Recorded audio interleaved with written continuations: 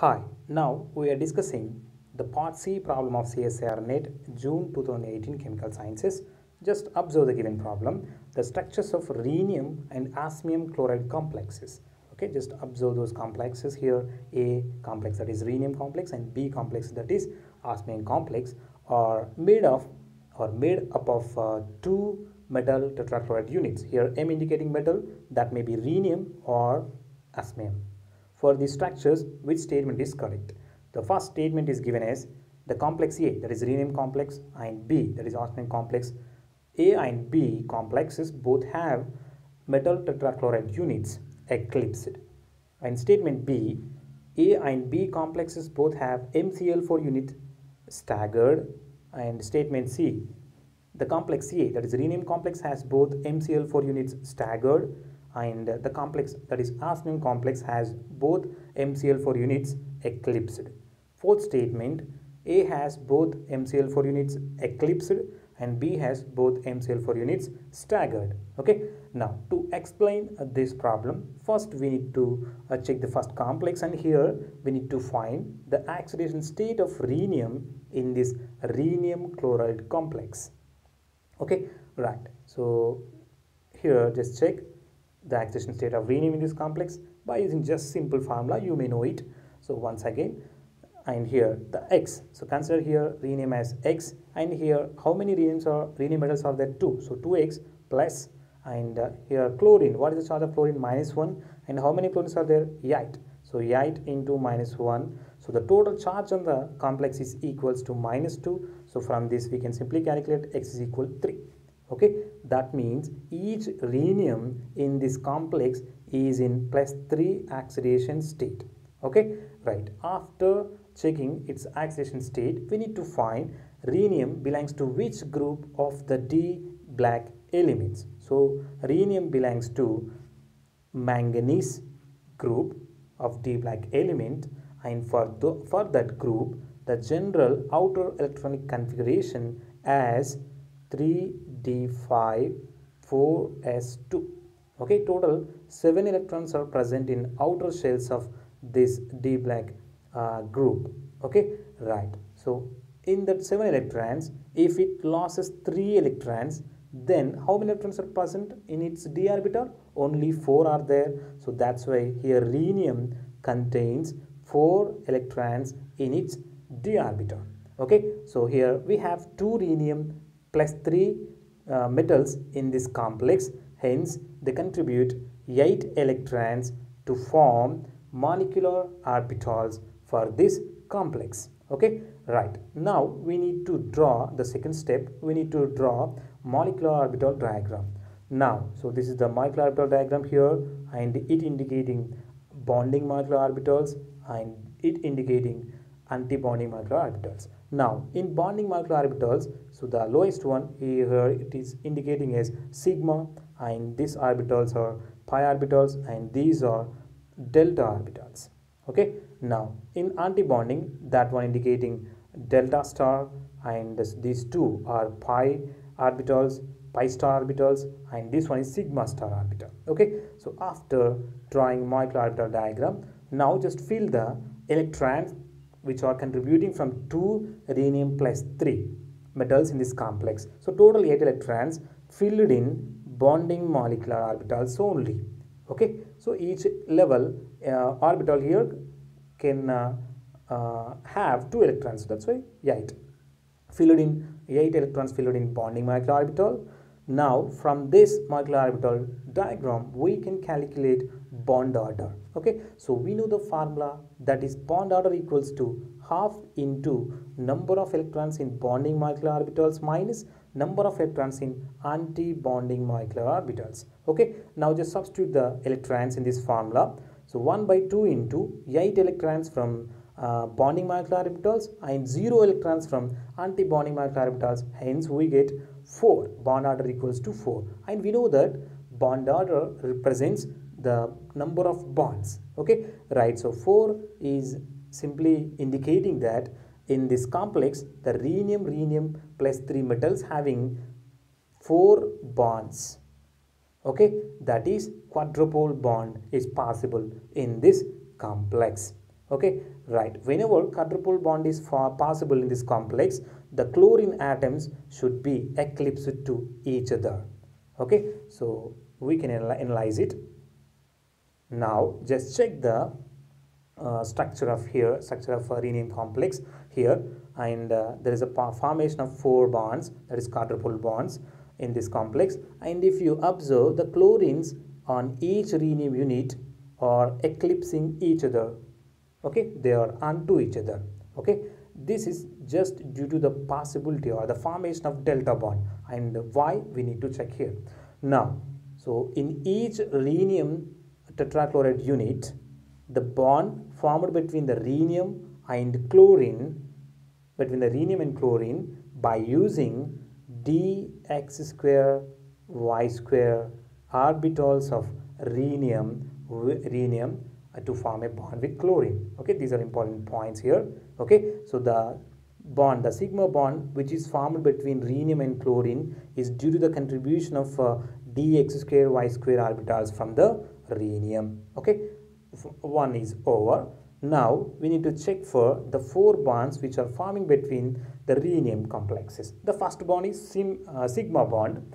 Now the sigma bond is formed by using dz square orbital of each Rhenium. Okay, dz square orbital involves to form a single sigma bond between Rhenium and Rhenium metal in this complex. Okay, now pi bonds, 2 pi bonds are possible or formed in between these 2 Rhenium plus 3 metals in this complex by using the dyz and dxz orbitals. Okay, right. Now the 4th bond, that is delta bond. Okay, delta bond, so which is formed just by using dxy orbital interactions from each Rhenium unit. Okay, right. So here the extra bond, that is delta bond, is not observed among the organic compounds. Okay, so this is the special case in this inorganic complexes here. Okay, right.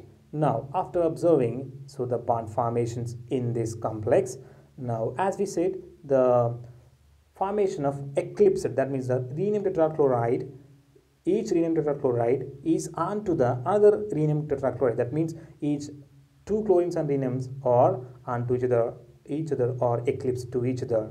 So just observe here, you may have or you may raise a question that if we think general, so the single bond formation between carbon, the bond length is more. When we observe double bond between the carbon, so due to the strong interactions between the 2 atoms, the bond length decreases. And when we observe triple bond, then the bond length still decreases between the 2 carbons. That means in general, by increasing the number of bonds, the bond length should be decreased. Okay, right, we know that. Now if we check that in this Rhenium complex, it is having 4 bonds. Whenever it is having 4 bonds, the bond length between the 2 Rhenium metals should be decreased. Whenever that decreases, that means the 2 chlorines or each 2 chlorines and the Rhenium which are eclipsed to each other come nearer or closer to each other. Okay, so they come to near to each other. Whenever they come to near to each other, then there should be the rise of repulsions, steric repulsions, right? So whenever steric repulsions rises, then the eclipsed form or eclipsed geometry for this Rhenium chloride complex should be unstable, but it is getting stable. Why? Okay, so that is just due to the formation of the extra delta bond, which is giving extra stability to this complex. And here the extra stability is possible only or the delta bond is possible only whenever the chlorines are eclipsed each other onto each other whenever they are present on Rhenium metals in this complex. Okay, right. Now just check another complex, that is Osmium complex. I know as we just observe for Rhenium complex, we need to find the accretion state for the osmium here. So in this complex, osmium is getting +3 oxidation state. Okay, just observe it, +3 oxidation state, and osmium belongs to iron group in D black series. Okay, D black metal, D black elements, right? Now, so for that iron group, the general outer electron configuration is simply 8 electrons. Okay, so 3d 6 and 4s2. Now if it loses 3 electrons, so total electrons in its d equals to 5 only. Okay, hence here osmium is having only 5 d electrons in its +3 oxidation state. Okay, now we have 2 osmium +3 metals in this complex, hence total 10 electron contribution is for molecular orbital formation in this complex. Now just draw the molecular orbital diagram. Now we need to take the electron filling in the molecular orbital diagram. If we do that, 8 electrons fills in bonding molecular orbital diagram orbitals, and 2 electrons fills in delta star, that is anti-bonding molecular orbital. Okay, now after filling it, we need to check bond order. For the bond order, we have the formula, that is 1/2 into 8 electrons contributing from the bonding molecular orbital minus 2 electrons from delta star, that is anti-bonding molecular orbitals, equals to. So by calculating it, we get simply it is 3. Bond order is 3. So bond order is simply indicating number of bonds. That means in this complex, osmium is having 3 bonds only. That means there is no extra bond, or that is no delta bond. So whenever delta bond is not there, then the eclipsed conformation is not stable, because so due to the bond length decreasing between the osmium, whenever it is in 2 chlorines are in eclipsed position, then steric repulsions play major role, and that's why in this osmium complex, each osmium tetrachloride unit gets staggered to other osmium tetrachloride unit to escape the steric repulsions which is formed between the eclipsed chlorines. Okay, right. Now just observe why the rhenium is getting eclipsed conformation. As we said, due to the formation of delta bond. Then check how delta bond is forming here. Now just take x and y coordinates here. Now as we said, rhenium is forming the bond with chlorine by using its dx square y square orbitals. Okay, consider this is the one rhenium center and this is another rhenium center. Okay, now so just observe the extra bond, that is delta bond, so which is forming from the contribution of dxy. Okay, so dxy.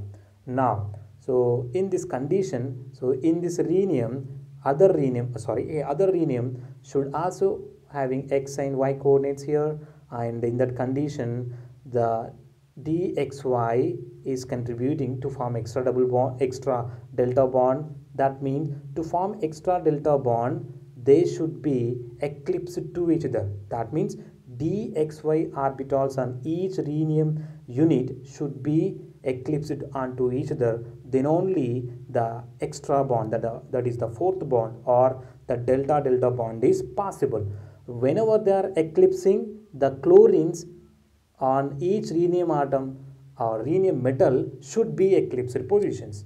Okay, so that's why in this complex the chlorines on each rhenium metal are eclipsed to each other to form as a delta bond, that is extra bond, which is giving stability to this rhenium complex. Okay, right.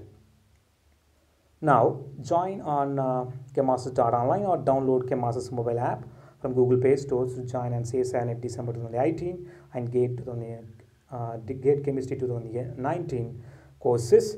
And here we give assurance to give the best concept and best analysis, to give the best knowledge on say chemistry to succeed by just playing on mobile or lap. So you can get every feature just like of institute. You can get assignments, standard model problems, and you can get previous solved problems with best analysis by in the form of video lectures. Okay, so in total syllabus is in the form of video lectures you can get from the CHEMMasters.online. So I hope it will help you to succeed in your dream. Thank you.